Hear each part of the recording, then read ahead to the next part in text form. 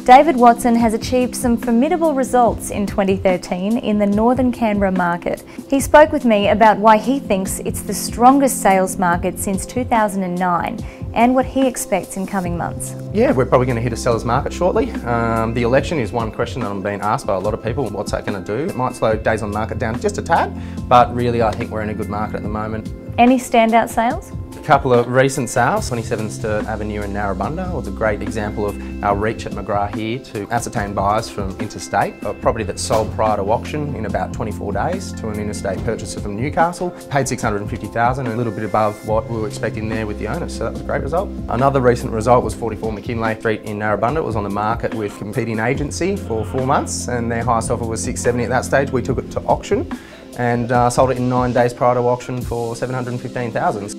2 Torres Street, probably my favourite. It was on the market for about a year with a competing agency, no offers. We actually took that property to auction with a price guide of $2.5 million and sold it prior to auction in about 12 days, I think it was, for $2.76 million. That was a great result, that one.